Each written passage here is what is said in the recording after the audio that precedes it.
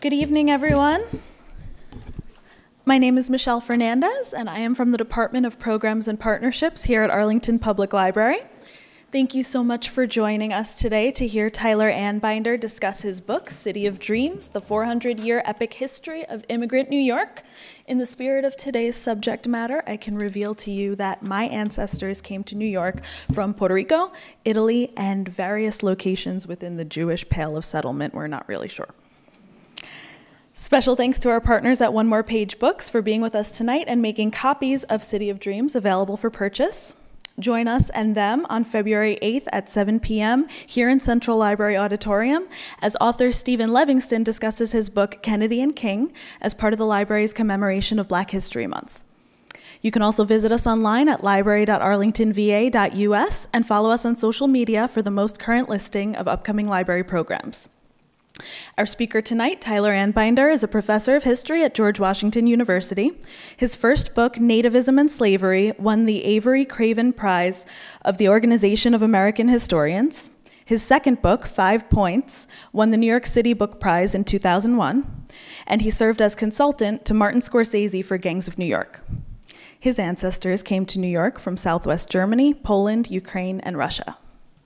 There will be time after the talk for a question and answer session, and as we are filming this evening's event, please wait for the microphone to get to you before asking your question. And without further ado, please join me in welcoming Tyler Anbinder.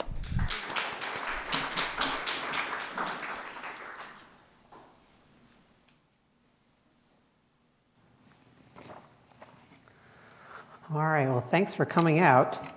So I'm going to talk for the next no more than 45 minutes about this book, City of Dreams, which is a history of immigrant life in New York City from the first Dutch settlers to the present. And I know that, and then we'll have time for questions. I know one of the groups that's here tonight is one of the library book clubs, the nonfiction book club. And when I talk to book clubs, I'm often asked, why did you decide to write this book? So I thought maybe I would address that first and get it out of the way. There were two reasons I decided to write this book. One was because I wanted a narrative challenge. I'd written, as Lisa described, I'd written 2 previous books that were kind of straightforward. One looked at the history of a short-lived political party from its birth in 1853 till its dissolution in 1860. The other one looked at the history of one single 4-by-6 block neighborhood in New York City from its settling around 1800 to the time it was kind of destroyed by urban renewal right around 1900. So those were pretty straightforward. Looking for something that was a challenge that I hadn't done before, this occurred to me. I thought, what could be more challenging than trying to write a story that covers 400 years? And in particular, what I was hoping to do was to figure out a way that I could successfully keep the reader engaged in a story that didn't have a single protagonist, but had dozens of protagonists.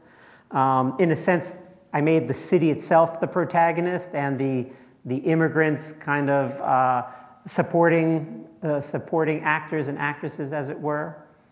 And then the other reason I decided to try to write this book was in writing the previous book, 5 Points, about that one little neighborhood, I came up with so many great stories about immigrants who didn't live in that neighborhood. And as I collected them over the years, I thought, you know, I just ought to do something with these. And that was the other reason I decided to write this book. So let's go over here. So first, even though it's a big book, as you can see, it's 550 pages of text, and then when you add the footnotes, and you know, we academics, we have to have our footnote, or endnotes, to be exact. With the endnotes, it's 700 pages long. But still, the book has 3 main themes that tie the narrative together from beginning to end. The first of those is, there we go.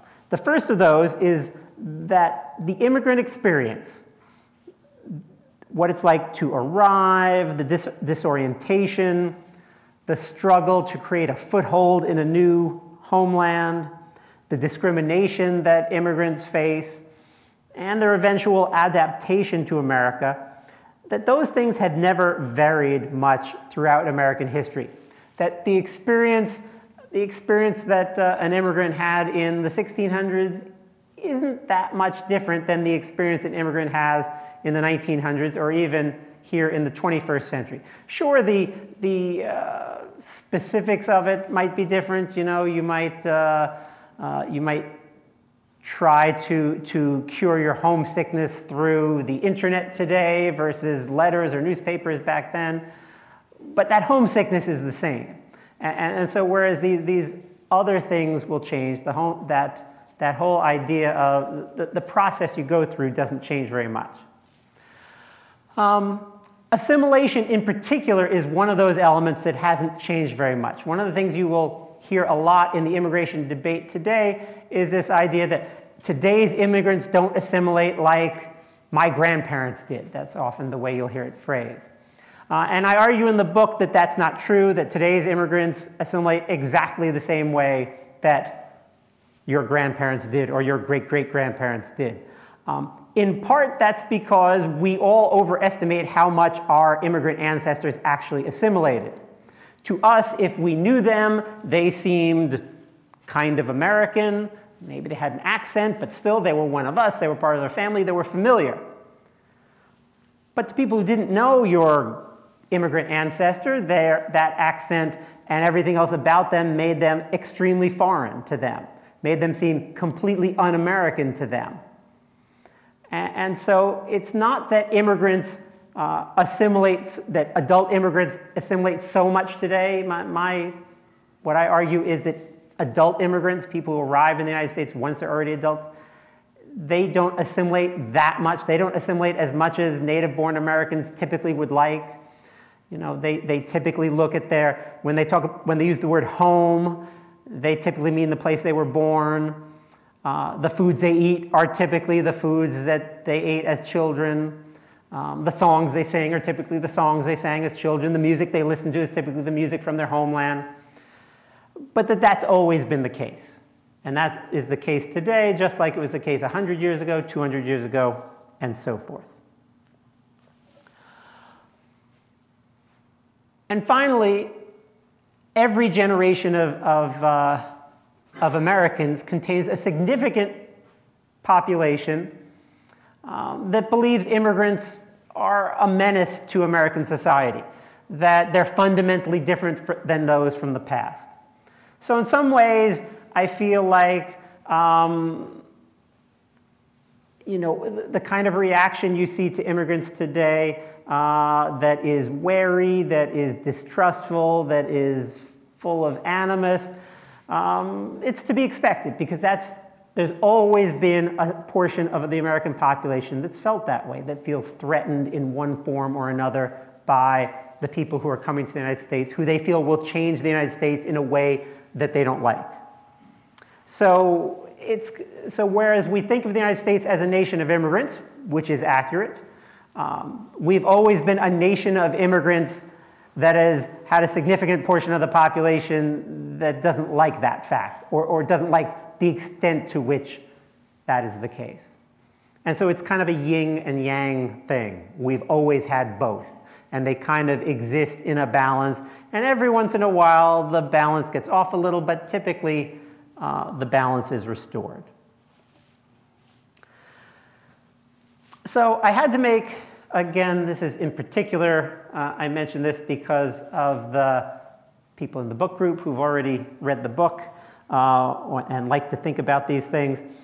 I had two big decisions I had to make when writing the book. The first was, how would I keep the book from reading like an encyclopedia? Because I did not want to write an encyclopedia. I wanted it to have a story with a beginning, middle, and an end. I didn't want it to read like a textbook.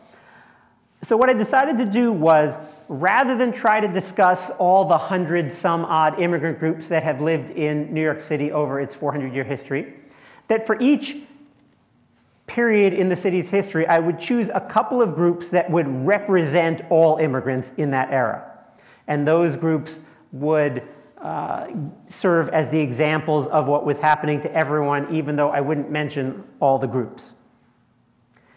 And the second decision I made was that I would choose certain immigrants and tell their stories in details. And these exemplary immigrants, and I don't mean exemplary in the sense that they were especially well behaved, but I mean exemplary because they literally exemplify the kinds of things that immigrants were going through in that period of the city's history. And so those immigrant stories provide the narrative glue that holds the story of the millions of New York immigrants together. So even though it might sound crazy to try to summarize this whole 400-year story in the next 31 minutes I have left, I'm going to try to do it. Because after all, it was crazy to try to write this book in the first place, but I did it anyway. So I can't tell you how many times I was told that. When I would tell people what I was doing, I would get that look that are you crazy? You can't do that. So the first group to come to New York are the Dutch. And of course, New York, when it starts, is not New York, it's New Amsterdam. And the Dutch kind of get into the colonization game a little late. The English are already here, the Spanish are already here, and the French are already in North America before the Dutch get involved. And like a lot of those other groups, the Dutch didn't mean to get involved in colonizing North America. Their goal, as had been the goal for all those other groups I just mentioned, was to find a shorter passage to Asia in order to conduct the spice and the silk trade that was so profitable. And so the first explorers who came in this direction for the Dutch were sent for the express and sole purpose of finding a passage to Asia. And so Henry Hudson, who is English, and had actually done some exploring for the English, and the English eventually gave up on him, but the Dutch hired him, and they told him, only look for a passage to Asia. Don't do anything else. But as was the case with many of these explorers, whenever they would find something that looked like they could make some money off it, they would get diverted. And that was the case with Hudson. Although Hudson, to his credit, he comes to the North American coast, he explores all the rivers.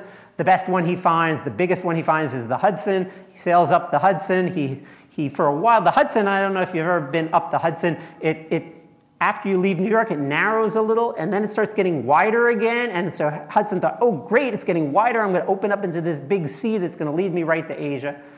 But no, it led him to Albany instead. So he gets to Albany, where the river pretty much peters out. And there's not much there except some Indians who have lots of furs, beaver furs. And so Hudson goes back and he reports to the Dutch, this is what I found, and the Dutch are like, we don't care about these furs, go off, do more exploring. Hudson ends up, he does more exploring, he goes up to what's now kind of northern Canada. His crew revolts against him because he is really determined to try to find a passage. And so he goes up into that northern part of Canada in the Arctic now, and his crew revolts against him, and they put him in a dinghy and push him out to sea, and the crew goes back to Europe, and so Hudson dies with his son in this dinghy someplace up in northern Canada. And the amazing thing is, today, thanks to climate change and global warming, the place where Hudson was set adrift, you can actually sail through, because the ice has melted so much, you can actually sail through to Asia now. So Hudson was actually exactly in the right place. He was just 400 years too early. Now, the Dutch, the story of New Amsterdam is typically told this way. It's typically told that New York gets the character that it will have, one that's very accepting of immigrants, because the Dutch themselves are very accepting of strangers, that the Netherlands, being this little country in Europe, had always been welcoming of people from other places. And that's true. But New Amsterdam was not that way, it turns out. So Peter Stuyvesant, who ran New Amsterdam for most of its history, was a very unwelcoming kind of guy. So much so, he wanted pretty much only the Dutch and nobody but the Dutch. And if you were going to come to New Amsterdam and you weren't Dutch, you had to follow very strict rules. So Stuyvesant's employers said to him, you have to accept anybody who will come. We've got hardly anyone who's willing to live in this barren wilderness. So Stuyvesant agrees to let other people live there, but with restrictions. So the colony practices the religion of the Dutch Reformed Church. When some Lutherans from Germany show up, he says, you can stay, but you can't practice your religion. And when some Jews show up, the same thing. You can stay, although he really doesn't want to let them stay at all, but he's ordered to let them stay by his employers, but you definitely can't practice your religion. Quakers come, and he won't even let them stay at all. They literally are dragged out of the colony by their hair, the women, put onto a boat and shipped away.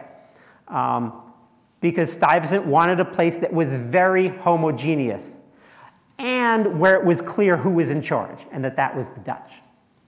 But that didn't last very long because, as I said, the Dutch get into this colonization game late, and the amount of land they have is very small. The other problem is that there aren't very many people in Holland who want to go to America. This is the period, this is kind of the golden age of the Netherlands with the great painters of that period, scientific invention. And the Dutch are so rich, nobody has a desire to emigrate because everything's fine where they live. And so, even their colony starts to fill up with people from other places, especially the English, who control the territory north and east of Manhattan Island. And so eventually the English so overwhelm the Dutch that the English decide, we're just going to expand our colony and take New York. It's the best harbor on the east coast of North America, and we're going to make New Amsterdam into New York, named after the Duke of York, and make it into the hub of our Caribbean Atlantic trading network. And so in the 1660s, the English send a flotilla of naval vessels and sail into New York Harbor and take New Amsterdam from the Dutch, and they turned it into New York. Now, it's true at this point, and here's one of the more famous immigrants who will move to New York. It's true that in New York, the English were much more accepting of people who weren't English than the other English colonies. So in New England colonies like Massachusetts were very much run by the Congregationalists, the Puritans. Virginia had its kind of elite. But in New York, they were more accepting of other people, in part because when the English get there, there aren't many English in Manhattan, and there are a lot of Dutch, and they all stay, and the English want them to stay because they're part of what's making the city very successful. So the English, when they take over New York, they don't go about doing any sort of ethnic cleansing. They encourage the Dutch to stay. They let the Dutch stay. They let the Dutch stay in positions of power within the colony. And so New York does become, in a sense, the first multi-ethnic colony in North America that the English have. And that perhaps does explain why the city will become more tolerant of immigrants than other parts of British North America. So as I said, the main reason the English take over New York is because they want to make New York the nexus of this trading hub that they want to have between their colonies in the Caribbean, which are producing lots of sugar and tobacco, and use New York as a transshipment point so that stuff will go from there to the North American colonies, and especially the Port of New York, and from there will either be traded in the continental North America or shipped to England. One of the people who ends up arriving in New York as a result of that is Alexander Hamilton. So Hamilton is born in the Caribbean. He's raised in St. Croix.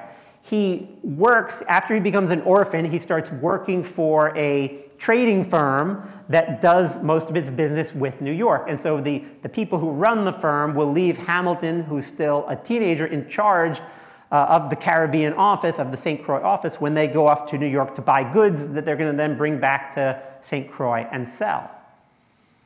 And so Hamilton learns of what's going on the continent, And when he becomes famous in St. Croix for writing, there's this big hurricane in St. Croix, and he writes a letter describing the hurricane that everyone says, wow, what a great letter. Who is this?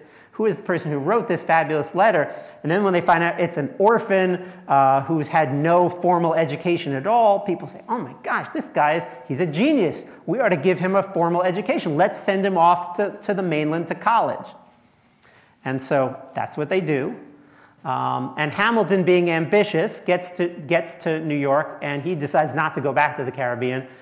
He realizes that places like New York on the North American continent are going to be the real source of power within North America. And of course, he becomes a supporter of the Revolution as well. It's not a coincidence that Hamilton, whose parents are both of Scotch descent and whose parents, in fact, were both born in Scotland, that he feels very comfortable in New York, because New York's revolutionary supporters in particular are very much especially Scotsmen and Scotswomen. And so there is this kind of ethnic dimension to the revolution in a city like New York, whereas the Scots and the Irish are very supportive of the revolution, and the English tend to be less supportive of it.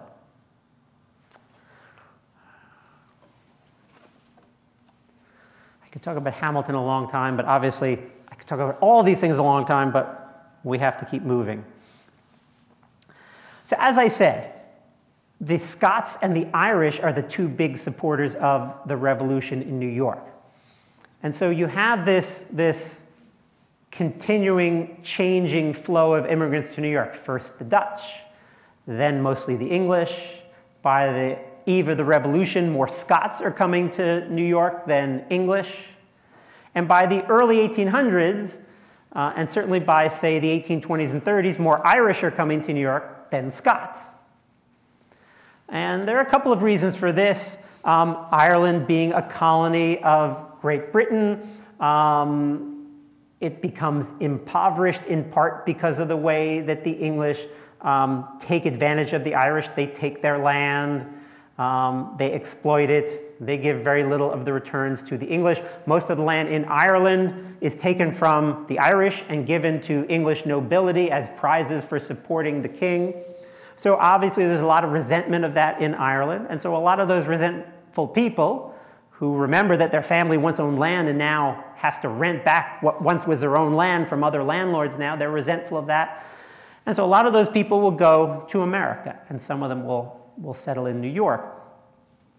As you move on in the 1800s, the immigrants from Ireland become poorer and poorer as Ireland becomes poorer and poorer. By the time you get to the 1840s, a huge portion of the Irish population, especially in kind of the southern and western parts of Ireland, become very dependent on the potato. They have so little land on which to grow crops because Ireland's population keeps growing and growing, that the Irish become dependent on the potato because the potato is pretty much the only thing they can grow on the tiny little bit of land they have that will feed their families.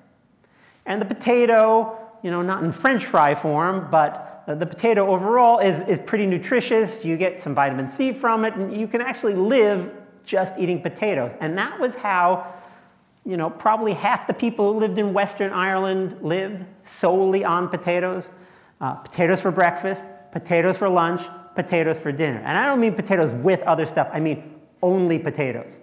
And so and even though you might be poor, you could afford a lot of potatoes without much money. And so your typical Irish man in this period would eat 12 to 14 pounds of potatoes a day. And a woman would eat 8 pounds of potatoes a day.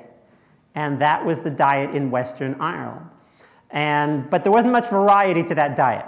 The potatoes were boiled. You couldn't bake them because people didn't have ovens. You couldn't fry them because people didn't have the means to fry them. So they're boiled. Boiled for breakfast, boiled for lunch, boiled for dinner. So when this fungus comes to Ireland in the mid-1840s, and the fungus actually comes from the United States, or to be exact, the fungus comes from Peru. Americans import Peruvian guano, bird droppings, to fertilize their potato crops.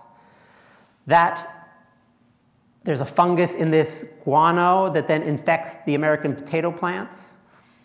But because we have hot, dry summers, the fungus can't really thrive, so it dies off.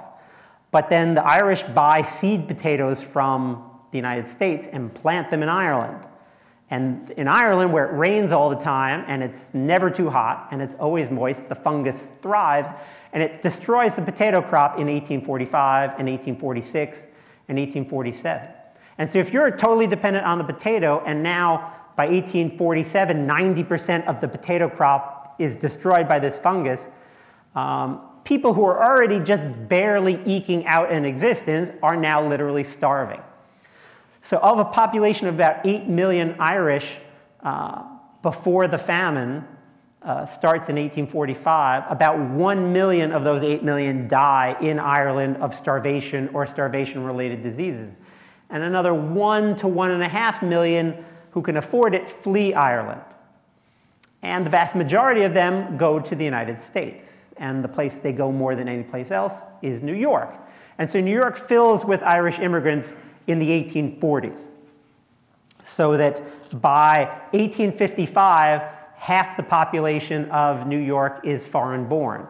And so, you know, if you go to New York today, it may seem like a place with a lot of immigrants, but the percentage of immigrants there today is about 1/3, so we're talking about now half in 1855. So it's even more of an immigrant city than now.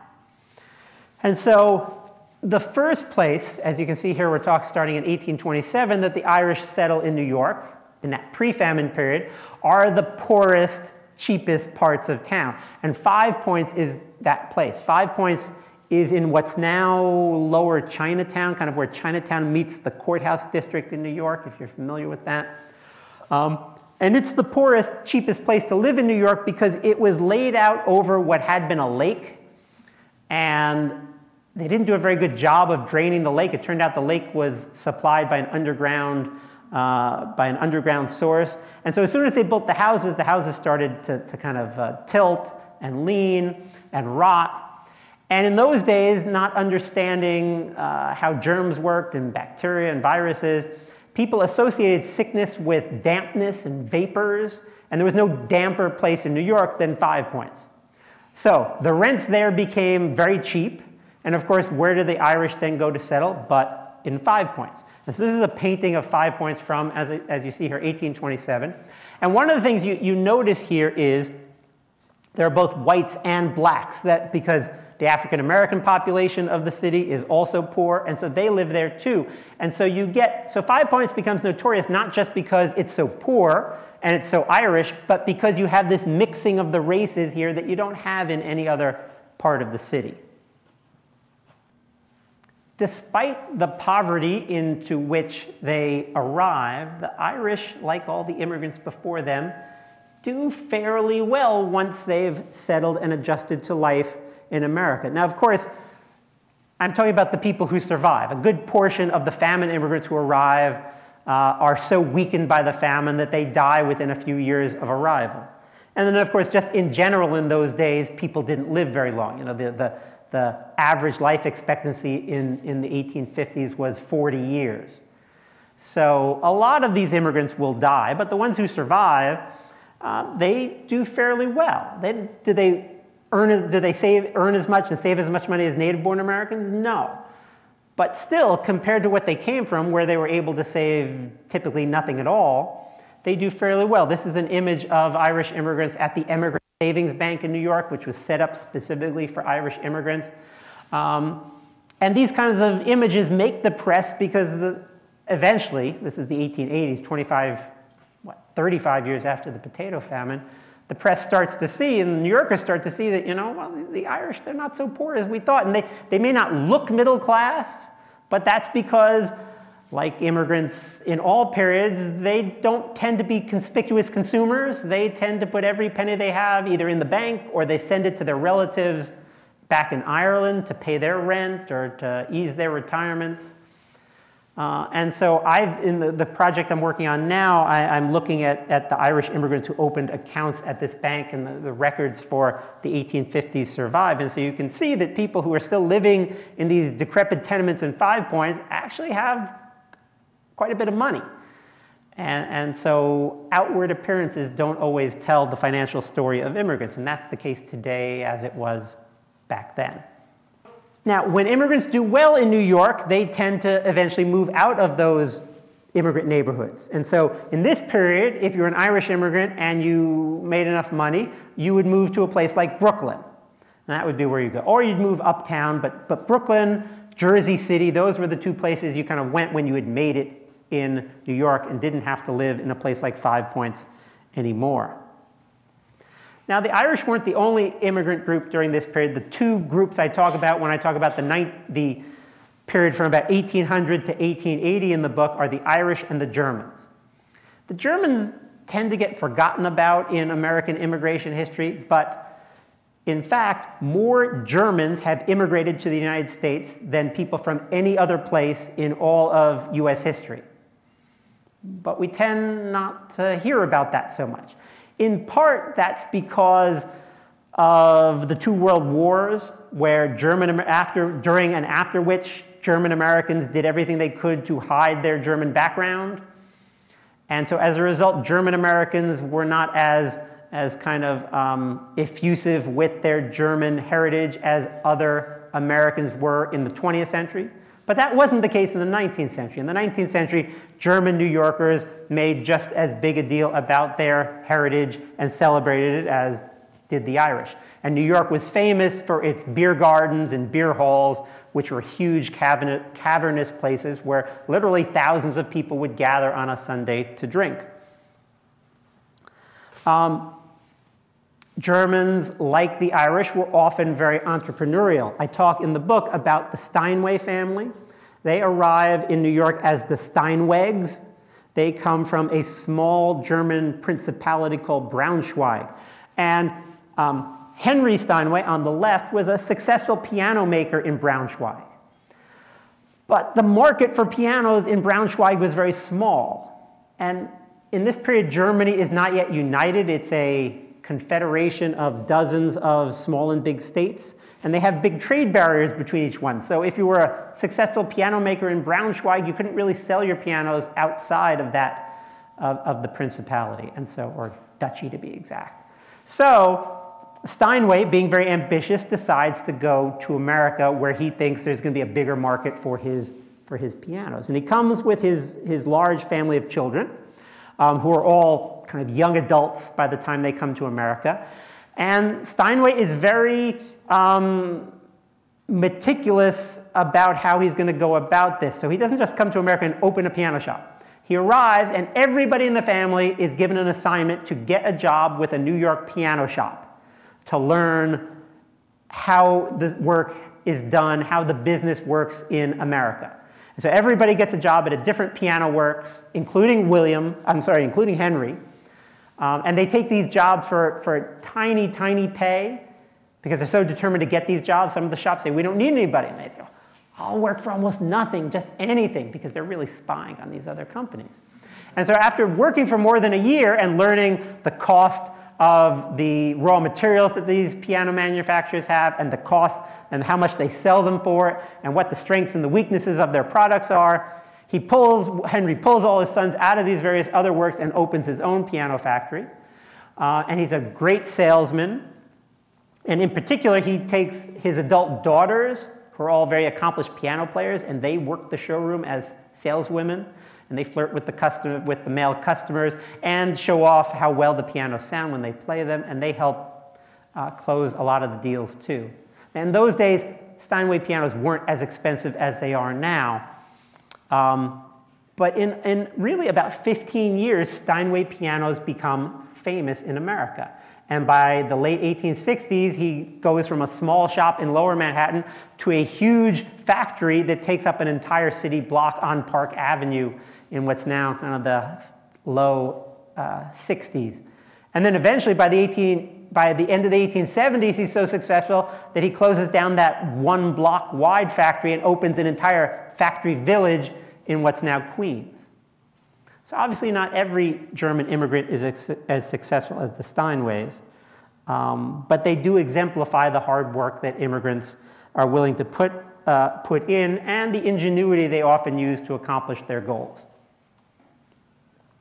Now, by the time Steinway opens his factory in Queens, Germans and Irish are no longer the biggest immigrant groups arriving in New York. Eastern European Jews are. They tend to settle in the same place that the Germans had settled, which was the place that will eventually be called the Lower East Side of Manhattan. And by about 1900, when hundreds of thousands of Eastern European Jews have settled there, the Lower East Side becomes the most densely populated place on earth. As one newspaper reporter put it, quote, "The supreme sensation of the East Side is the sensation of its astounding populousness. The architecture seems to sweat humanity at every window and door." According to this reporter, that in comparison to these heaving tenement blocks, that was his term, a crowded midtown thoroughfare at the height of rush hour was a, quote, uninhabited desert. Now, one of the things about the Lower East Side that visitors often commented upon was not just how crowded it was, but how noisy it was. And we're not talking about just your typical, you think today urban sounds, you think about automobiles, but keep in mind, there are no automobiles. You think about the sound of the subway maybe, but there were no subways. There were some trains on the street.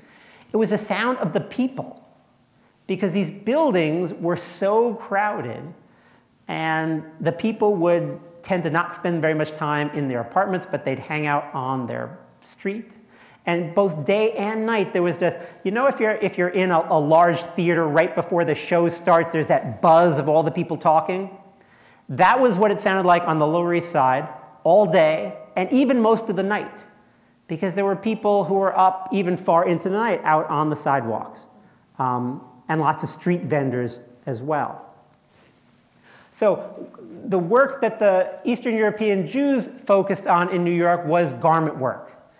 The United States had a huge demand for ready-made clothing. All these immigrants who are coming to the United States, a lot of them are single men. They don't have women to sew clothes for them, so they need ready-made clothes. And the huge American middle class, the women in those families who once would have been expected to sew clothes for their families, they don't want to do that sewing anymore. Plus, it's considered a sign of kind of having made it, that your clothes are machine-made and very regular and not homemade and looking kind of homespun. So garment workers are in huge demand, and Eastern European Jews fill that void. In part, they're able to fill that void because other American men don't want to do that work, because clothing making is considered women's work and beneath men. But these Eastern European Jews are willing to take that work. Among the Eastern European Jews doing that work were the Anbinders from Holoskov, Ukraine. So this is an image of, this is my grandfather, Tulia Anbinder, after whom I'm named. He unfortunately died a couple years before I was born, so I never met him. I did, however, meet my great-aunt Florence. That's her. And then these are Tulia and Florence's other siblings. And that's my great-grandmother. So Florence is the only one of these people who I ever met. The reason this picture was taken is that Tulia's father, her husband, Freund Lieb Anbinder, came to America in 1911. And he did what was very common, what all the immigrant groups I've described did throughout American history.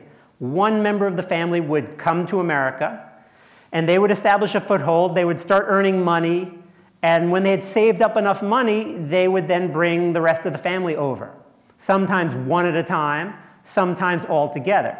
So for the Irish, it was typically one at a time, so you'd send whoever it seemed was most likely to make money in America. You'd send them to New York. They'd work as either a day laborer or a domestic servant if you were a woman. And when they saved enough money, you'd send that back to Ireland and bring over the second sibling. And then now the two of you would work to bring over the third sibling. And then the three of you would work to bring over the fourth sibling.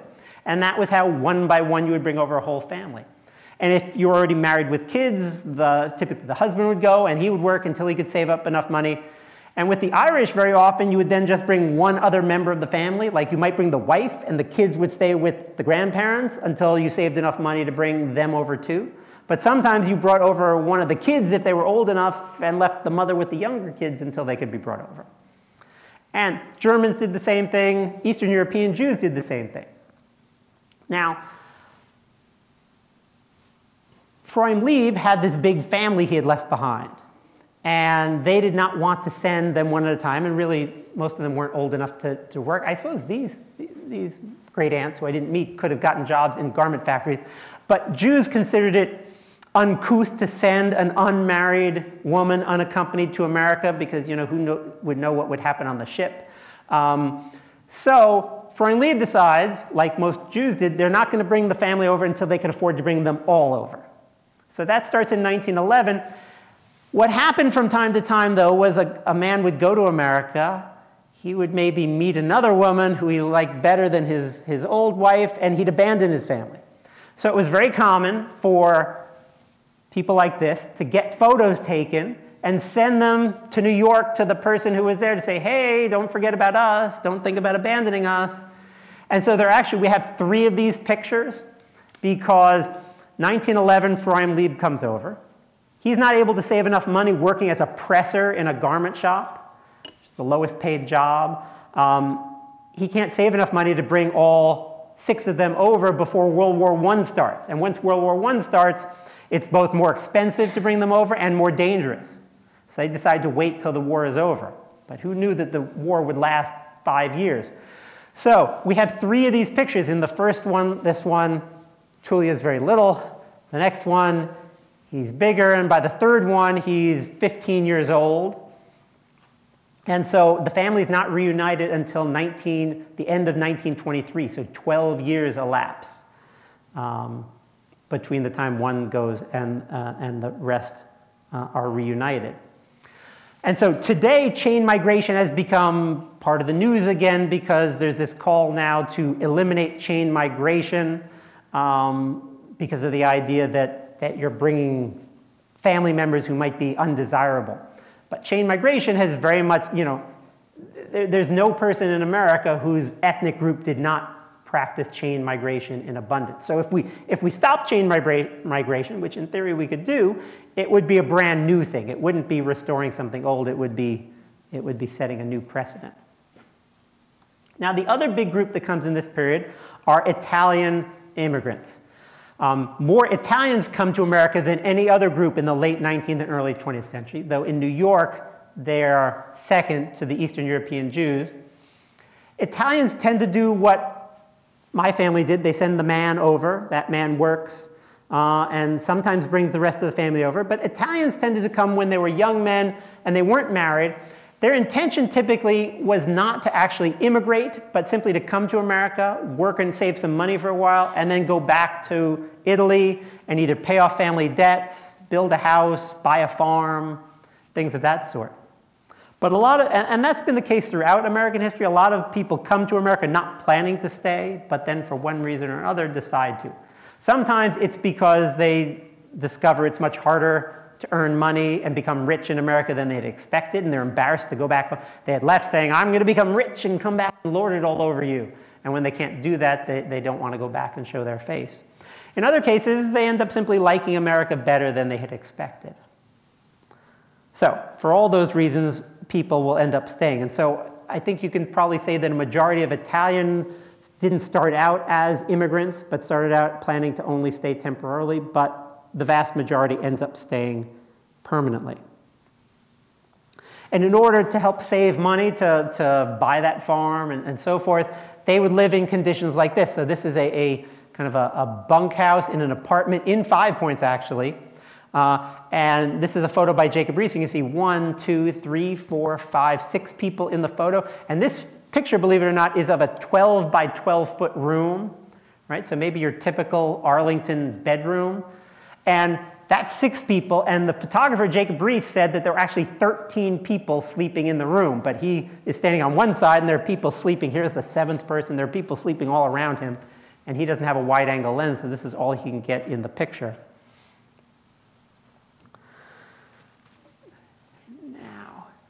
One of my favorite stories I tell in the book is about this guy with the pickaxe here, Pascal D'Angelo.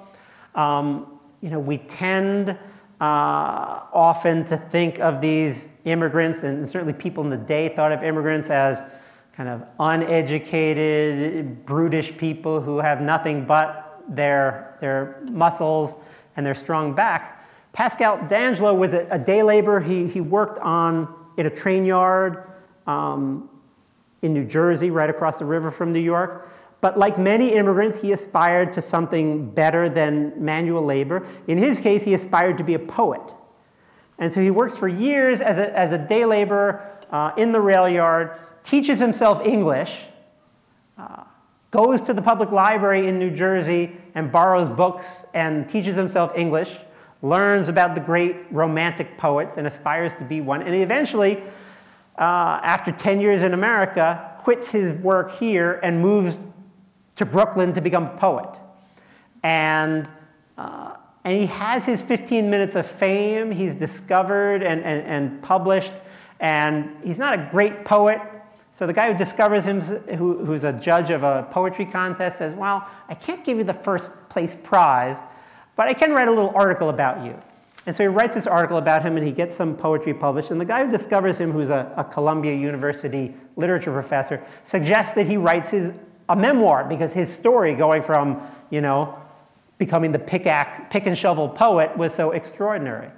And so he writes his memoir, and he gets his 15 minutes of fame. His story is printed across the United States. His book sells well. But he's very determined to make money just on poetry, and poetry doesn't pay very well. And all these people, these wealthy Italian Americans, once he becomes famous, say, oh, let me be your patron. Let me pay for you to go to college. Let me, And he's like, no, I only want money from people buying my poetry and publishing it. But the Great Depression starts, and there isn't much money for this, and he goes a little mad, and he ends up dying this kind of sordid, impoverished death where he has appendicitis, and he's apparently afraid to go to the hospital because he can't afford to pay for it, and so he dies of something that really you shouldn't die of during the Great Depression. So not every immigrant story ends as successfully as you might hope. Now, it's in that period, in the 1920s and 30s, that the immigration restriction laws that I mentioned before are put into place. So restrictions so that hardly any Eastern European Jews can come to America, hardly any Italians, right? So you had, at this point, well over 100,000 immigrants from those places coming each year to America. The new restrictions say that fewer than 5,000 a year can come from those places.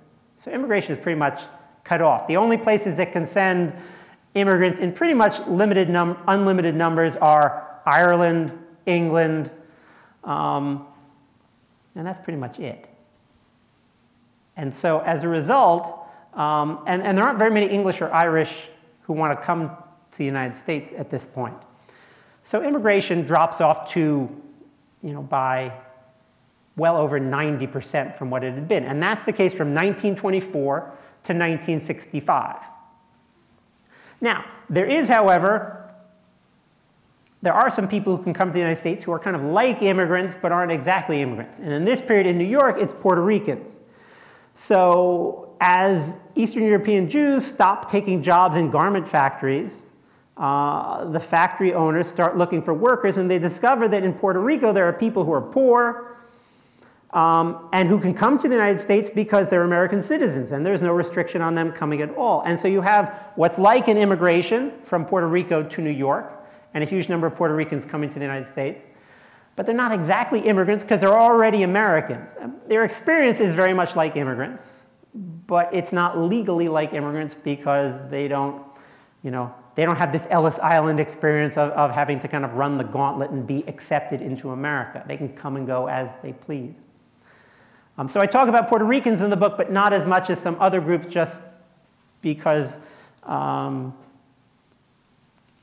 they're not exactly like the other immigrants, and the book's pretty long already. So I talk more in the book about Dominicans. In 1965, when the immigration restrictions that had been in place for 40 years are repealed,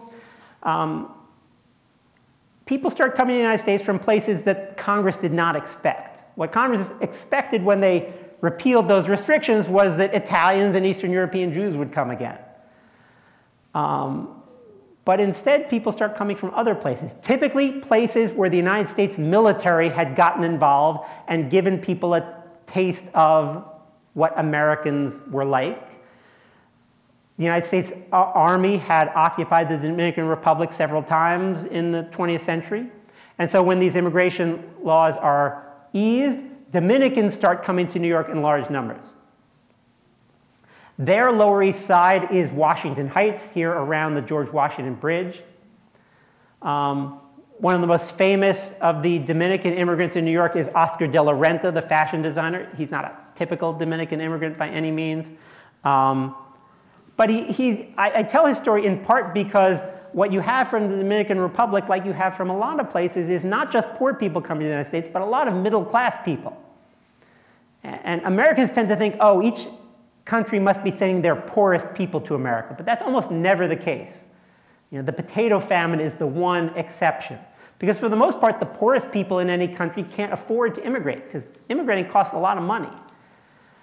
So the Dominican Republic's another example where a lot of the people who come to the United States are actually middle-class people who found, in De La Renta's case, his family was kind of on the outs with the dictator of the nation, and so they came, they went first to Europe and then to the United States.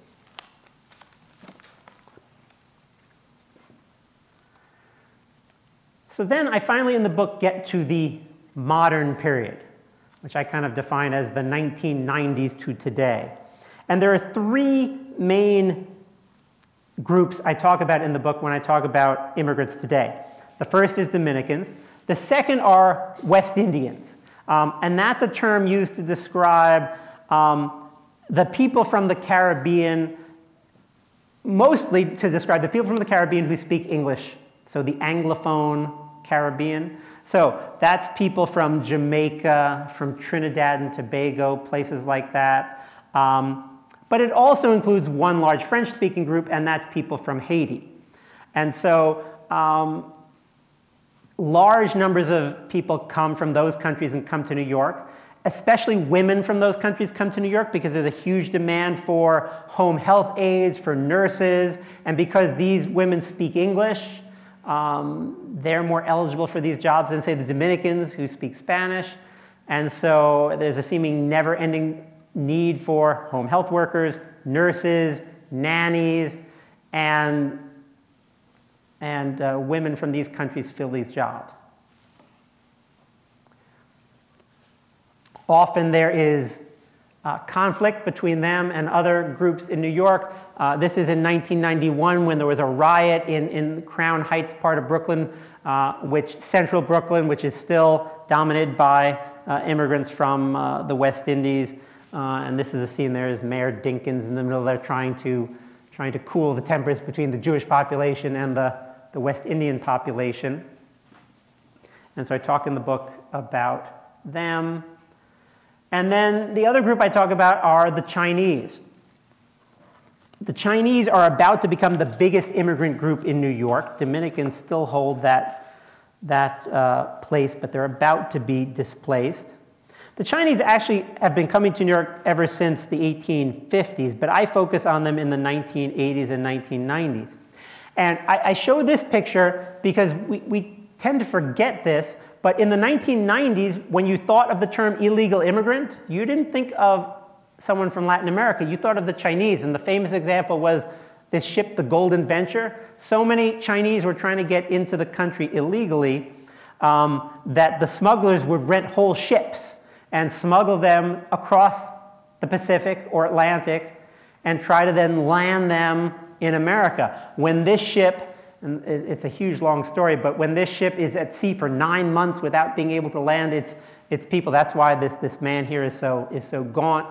And after 9 months, they finally decide, we're just going to sail the ship onto the beach in Queens and tell everybody to jump off.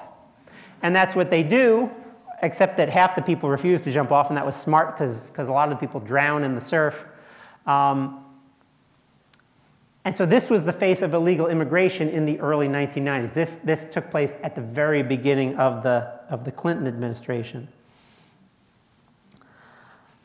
One of the things I talk about in the book is how similar the Chinese immigrant story is to those of previous generations. So this is a Chinese bunk room in the exact same neighborhood that I showed that Italian bunk room, right? The former Five Points neighborhood. The only difference is now the Chinese have triple bunks instead of the double bunks that the Italians have. And this is one of those 12 by 12 foot rooms, but now crammed full of Chinese immigrants. So I've run out of time, so I'll just show you here. This is a map of New York's immigrant neighborhoods today. This is South Brooklyn, where the West Indians concentrate. The Chinese population of New York is so big now that it's completely outgrown Chinatown. And now this part of Brooklyn is also predominantly Chinese. And then this part of Queens, Flushing, predominantly Chinese as well, though Flushing kind of has people from all over Asia. And then you can see up on the top is where the Dominicans tend to congregate. But then you've got people from the former Soviet Union down here in Brighton Beach, Guyana, which is on the northern coast of South America, a big population in New York here, and so forth. But of course, the situation is much more complicated than this map can convey. This is a map that I made. And believe it or not, this just shows the 5 biggest immigrant groups in New York. I aspired to have a map that showed all the immigrant groups of New York, and it's just not possible. It doesn't work. So suffice it to say that the fact that the Chinese would go to such lengths as to crash a ship on the shores on the beach in Queens, and the fact that so many people from all over the world still aspire to move to New York shows that despite all the ways in which the world has changed over the past 400 years, that New York remains almost uniquely still the world's city of dreams. Thank you. If anybody has a question, please wait for the microphone.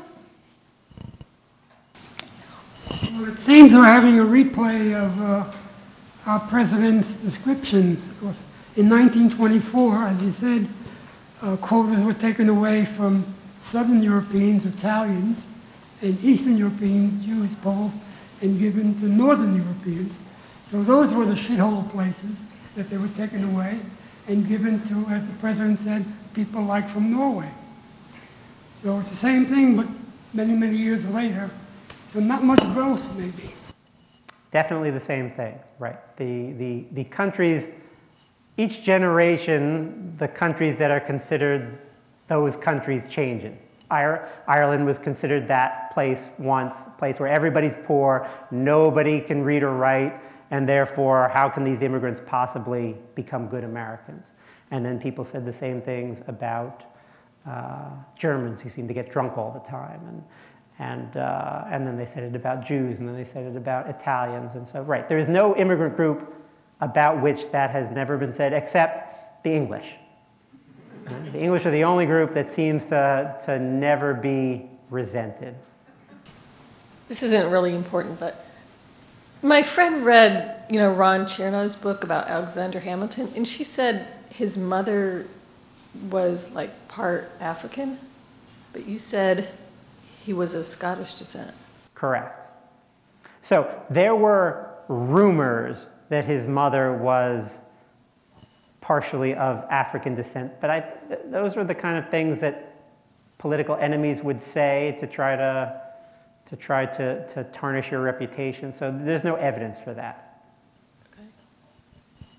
Hey, can you finish the story of the Anbinder family and how we got to today? Sure.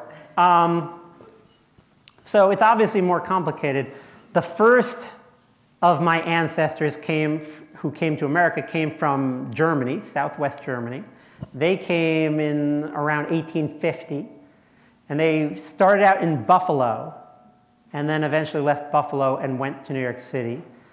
So that's one part of the family. That's on my mother's side.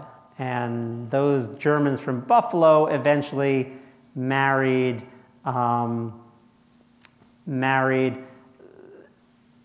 my great-grandfather on my mother's side, who was from, He was from what's now Poland and was then Poland, but when he got to America, he said he was German, which is a common thing that people often not say where they're really from. Now, technically, he was correct because the part of Poland he was from was occupied and colonized by Prussia, which is part of Germany. So he was technically correct to say that he was German because he was a German citizen because Prussia had taken over his part of Poland.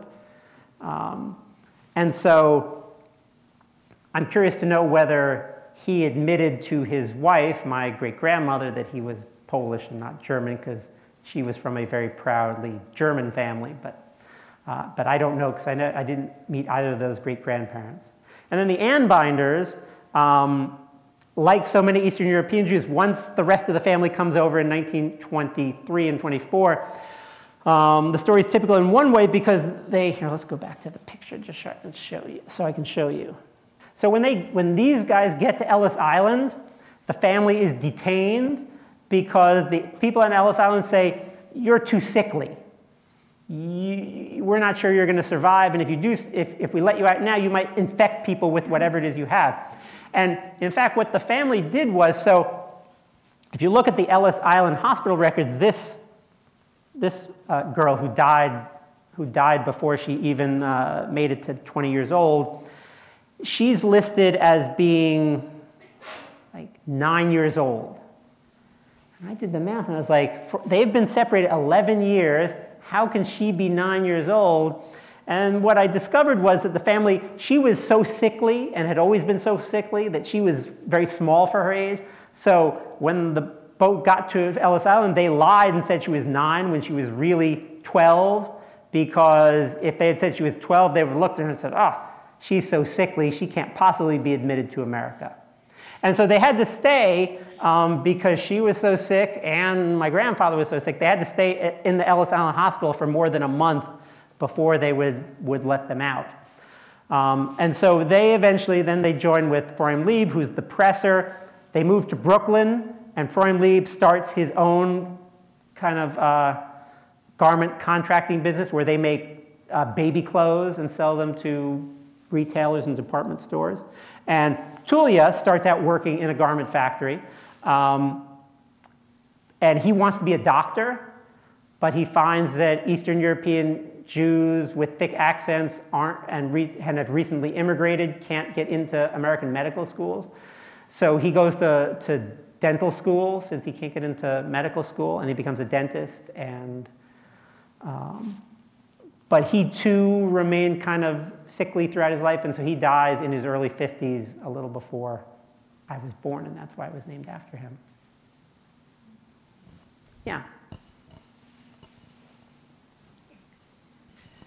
I just wanted to thank you because I really enjoyed reading your book. I'm a fifth-generation New Yorker. I grew up in Queens on Steinway Street. I went to Stuyvesant High School. Ironically, in the 60s, 80% of the kids there were Jews. I'm sure Peter was rolling in his grave. The question that I want to ask, though, is there are some legal and some technological changes in the world of 2017-18 that were different 100 years ago.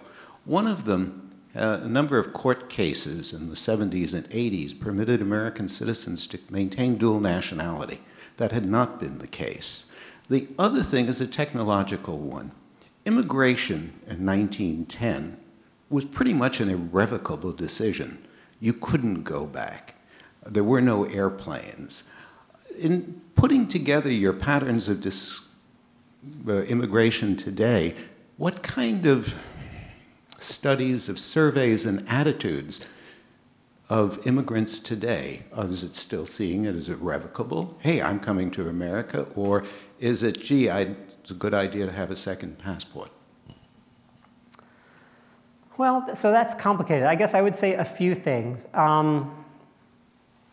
So even though I would say that the dual nationality thing isn't as big a change as you might think, because to me, what's more important is in your mind how you think of yourselves. And immigrants have always thought of themselves as kind of these in-between people who are part of two cultures.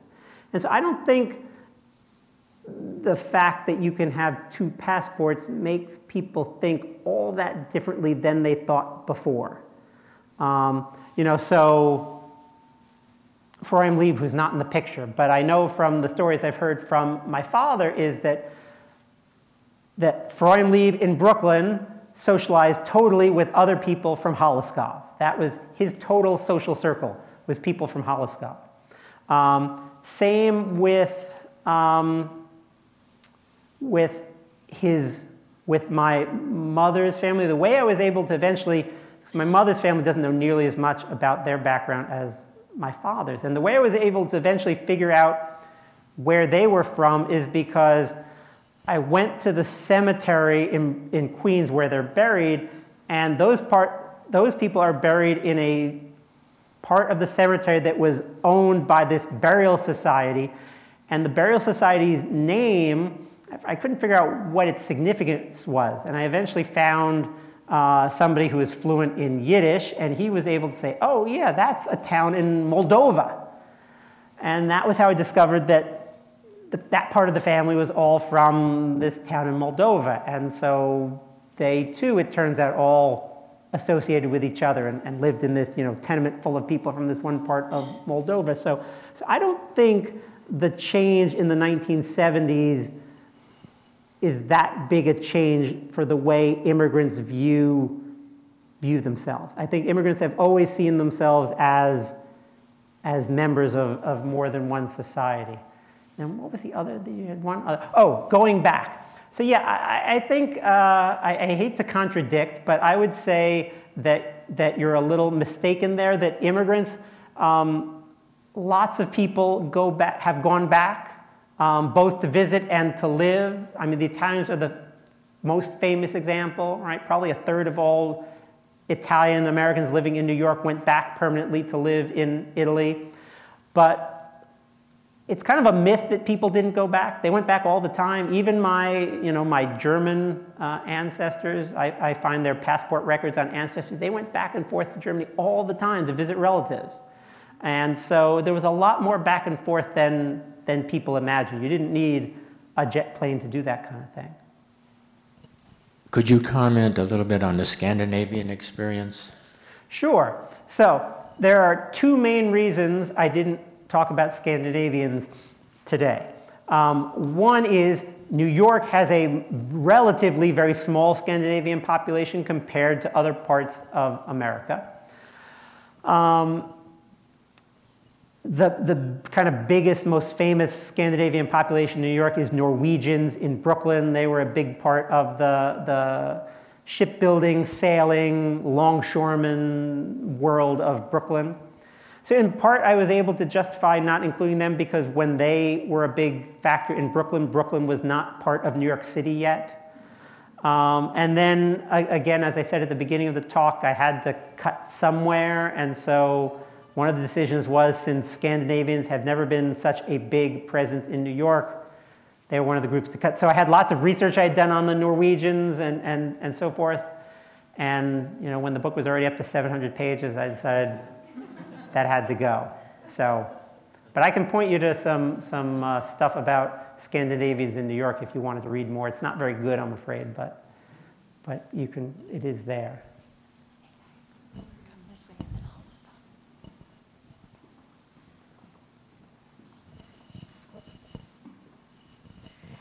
What qualities or characteristics of different groups have made them more successful at assimilating and, just economically having increased their, their values and so forth? Well, two things there, assimilation and economic success. So one thing that's clear is the more money you have when you get to New York, the more money you'll end up with after having lived in New York for 20 or 30 years. So that is definitely the number one factor that predicts how you'll do economically in New York. Financially, but the other financial, the other thing you find is immigrants who are entrepreneurial And in general, immigrants tend to be more entrepreneurial than other Americans, in part because they're ambitious people, they're risk takers to have immigrated in the first place, but also because often they're shut out of other lines of work and therefore have to go be self-employed because they can't get work from others. So that's the other key factor, is that immigrants, so in my study of the people who, the Irish famine immigrants, the people who did the best were people who did not work for others or didn't do that forever, but worked for themselves eventually, and either good salesmen or good at, so for instance, one group I found that did really well among the Irish were porters.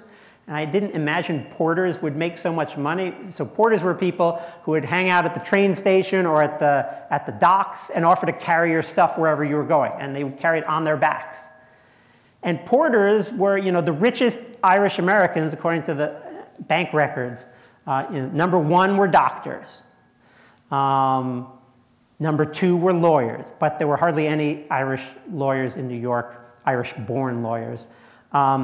Number three were policemen, and that's in part because if you were a policeman, you were very well politically connected. You ended up typically starting out as a policeman, ending up as a politician, or you're getting kickbacks or bribes, whatever the case might be. And then the fourth richest group of Irish immigrants were porters. No, actually fifth. The fourth richest were peddlers. So look at that, peddlers and porters. And what do they have in common? Those are people who the amount of money they make is based on how hard they work. Right? So if you're a day laborer, no matter how hard you work, you get your $1 a day. But as a peddler, the more you hustle, the longer hours you put in, the more you can sell. As a porter, the better you can negotiate with your customers, the faster you get to your destination so you can get back to the railroad station, the more money you'll make. And so that tends to be the key factor. In terms of assimilation, I wouldn't use, I think there aren't huge differences. I think in the way you maybe mean it when you ask it, the groups that know English before they get to New York are able to move up the socioeconomic ladder faster, for the most part, than people who don't. But that can be mitigated by having money. So Germans are a group, don't know English, but they tend to come fairly well off, and they move up faster than the other groups that don't know English.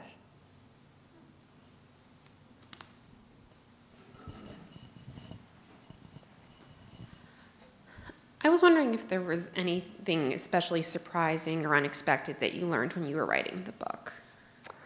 Oh, so much. I'll just give you one example. So one of the things the Irish are famous for in New York is the draft riots during the Civil War, where the draft riots is this 4 days of mass rioting and killing, with nearly a dozen African Americans lynched, among other things, and dozens of buildings burned to the ground, with predominantly Irish immigrants expressing their hatred of the war and the draft in particular, and their feeling that the draft was going to particularly affect them. Because of this clause that said if you can pay $300, you don't have to fight. So I discovered a couple of things about that surprised me. One was that despite their expectations, hardly any Irish immigrants were forced to fight as a result of the draft. In all of 5 points, which had 25,000 inhabitants, there was only one person who ended up being forced into the army as a result of the draft. There were various means you could get exempted, or you could just move and run away, and it was impossible to find, there were so many Patrick Kellys, there's no way to tell which one was the right one. Also, this is a period where there is if you get naturalized, there's no central record-keeping place that says Patrick Kelly is now an American citizen and liable for the draft. So if you got drafted, you could go into the draft board and say, I'm exempt because I'm not an American citizen. And there was no way they could prove you were. And so the Irish tend to get out of it. And then the other thing I found that was interesting was that there were lots of Irish who, over the course of the war, they changed their mind. So I talk in the book about this guy named Felix Brannigan, who was an Irish immigrant. He volunteers for the army. And And he writes these letters to his sister back in New York during the beginning of the war, say, when they're talking about having an Emancipation Proclamation and that the freed slaves would be allowed to fight in the military, because up to the Emancipation Proclamation, no African Americans were allowed in the military. And he says, this would be a terrible thing. We Irish would refuse to fight alongside the blacks. And he uses the N-word and expresses how, this vitriol against African Americans. But then eventually the Emancipation Proclamation takes place. Blacks are allowed in the army. And they have a real trouble finding white officers who will command black units, because the rule is white officers have to command the black units. But who volunteers to command one of them?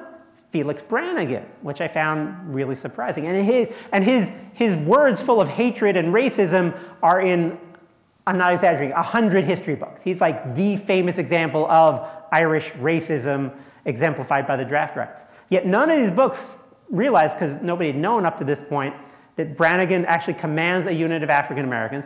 And then after the war, he moves to Washington. He goes to law school at what becomes GW, where I teach. And then after he gets his law degree, because of his connections from the Army, it turns out that the U.S. attorney in the Southern District of Mississippi, in Jackson, was an Army buddy of his, a Jewish immigrant from Poland, as it turns out. And he hires Brannigan to work as an assistant U.S. attorney in Jackson, Mississippi. And then the Polish immigrant loses his job, and Brannigan takes his place. And so what is Brannigan's job as a U.S. attorney in Jackson, Mississippi? He has two main jobs. One is to catch people who are trying to smuggle liquor into the country without paying the excise tax. And the other main thing he does is prosecute Klansmen who are terrorizing African Americans. There was no way he could have gotten that job without having become a Republican. To get that job during the Grant administration, you had to be a Republican. So here he's gone from being famous racist to a Republican prosecuting Klansmen and volunteering where others declined to lead African American troops. So those kind of nuances I would continually find in writing the book. Hi, I really enjoyed reading the book. And there were two aspects that I think you've shortchanged a little bit just because of time. That I just in the book or in the talk? In the book. Okay. Well, in the talk, not in the book, because I think I learned a lot. One was about some of the religious aspects. I'm a direct descendant of one of the signers of the Flushing Proclamation in 1657. So that kind of caught my eye early on, but then just the way the Catholic priests had to manage the different forms of Catholicism, the Protestants versus the Catholics, all of that. I think there's a whole fascinating subtext in your books about some of that. The other aspect that I grew up in New Jersey, Bergen County, so I feel like I'm a New Yorker. And all my ancestors really are from different sides, came through New York. But the other aspect was the politics and the ties, especially during the 1800s, of immigrant groups and the shifting political powers and how that was very much tied to ethnic politics, which I actually think has some relevance in today's world too. Sure. Yeah, as you can imagine, I can barely scrape the surface of the book in trying to do a 45-minute talk. So yes, there's lots and lots and lots I left out. And so if you didn't hear what you were looking for, it's probably because, as in your case, lacking time, I had to choose. All right, well, I want to thank you all for coming. It's been a great pleasure to talk to you. Thank you so much, Mr. Anbinder, for coming out tonight. It's a really great book. I encourage those of you who have not read it to please do, and hope to see you all next time.